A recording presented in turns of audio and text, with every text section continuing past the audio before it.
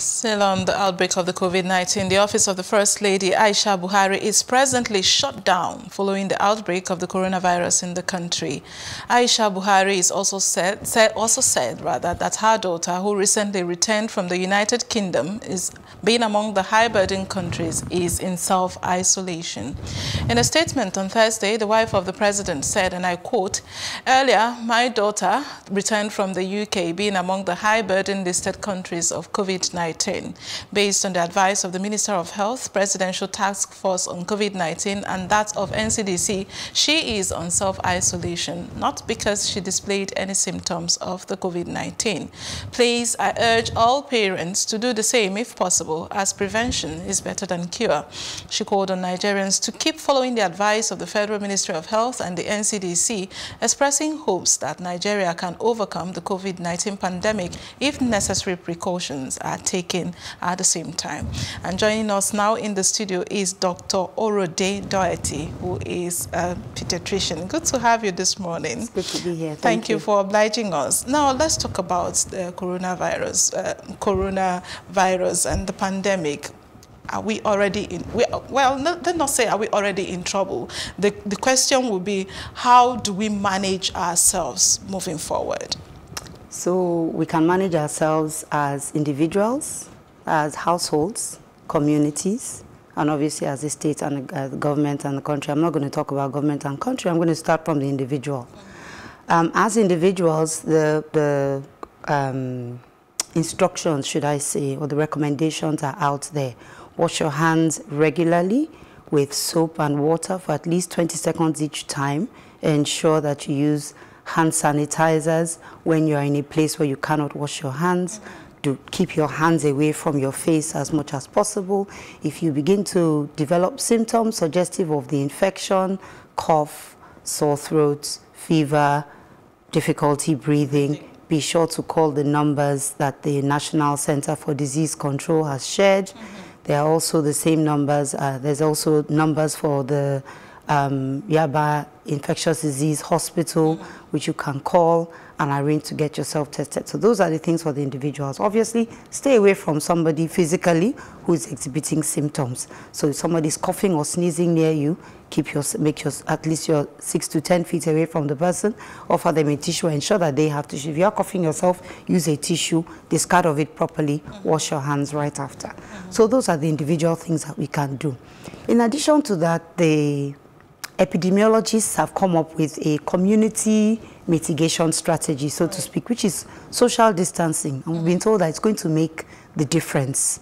Social distancing is really just cutting down on the amount of social interactions that we're having, keeping households to themselves.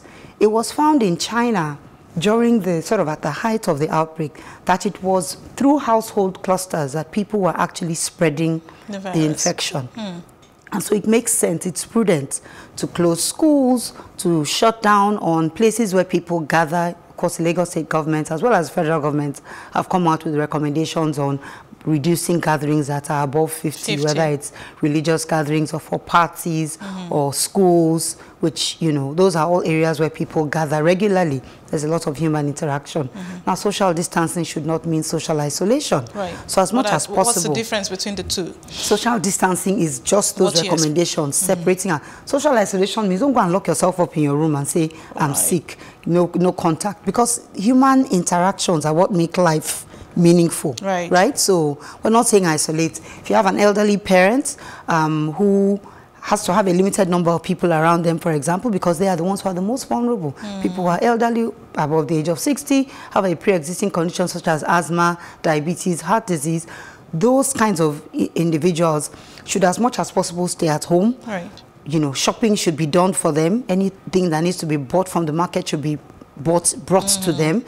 Their medicines, they should have enough of their medicines at home so they don't run out. They should have water, food, whoever is staying, and just remain a household unit as much as possible. All right. You know, during this whole experience, part of the responsibility that each of us have, whether media or as individuals, is to stick to facts, you know, spread the facts and not the fear.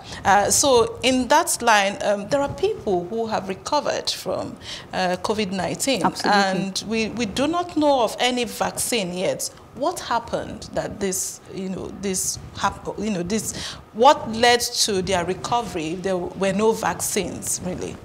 So COVID-19 is a viral infection, and for most viral infections, we do not have treatment or cure. I say most because there are a few that we treat and people actually live for very long. Okay. HIV is one such viral infection, which people have been on treatment for upwards of 20 years now, and they're doing quite well, having babies, living regular lives. For COVID-19, we have no cure. We do have management. So the recommendations again, stay hydrated, cover your cough, cover your sneeze, dispose of your trash properly, ensure that you are doing your best to reduce transmission. Right. But perhaps most important for yourself, eat well, drink well, and stay on top of it. When and you say drink well, water, I guess. Okay. Stay on top of your symptoms. You start to develop complications, alert your care provider. So in the instance, for example, that you're in the hospital, maybe you're in isolation, I don't know, and you start to have more difficulty with breathing, on telling your providers, obviously, they will help you with oxygen, in a cannula. If there's a need, they will take over your respiration. But you've got to sort of tell them. And because I think, I would imagine that in the isolation centers, they're actually being managed actively by medical teams. And that would be why they're there. It's not just waiting for a test result. Otherwise, you can wait at home, appropriately isolated. So the people who have gotten better, whose stories we've read on the internet, they've talked about the most difficult days, the days when they had difficulty breathing, they had difficulty just sleeping, they had very bad headaches, take paracetamol. The recommendations out there, we don't know whether they are true or not, is to avoid, ibuprofen, non-steroidal anti-inflammatory. I would say stick to Panadol, just stick to Panadol, stay hydrated. If you really get sick, obviously you should have called the number and been taken to the center where they can give you more information. Okay, now that we're talking about medicines, what is this we hear about chloroquine? Are there facts about chloroquine?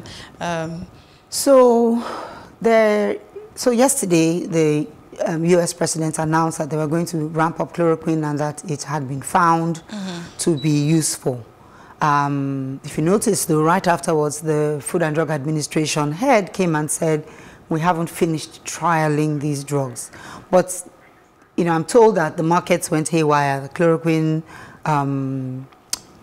products and were flying off the shelves as early as last week anyway, as soon as the initial rumors came out. So it is not impossible that chloroquine will be used. In fact, one of the recommendations now is for mild disease. People are using chloroquine and another drug that's been used for HIV in the past. And then if you get worse, then they switch you to another antiviral medication. So it's likely that it will be used. I can assure you, my Nigerians are buying chloroquine off the shelves now. I don't know whether they know the dose that they should be using, but really all of this should be done under medical supervision because chloroquine has side effects as well. All right. Thank you so very much, Dr. Orode, for your time this morning. Thank you for having me.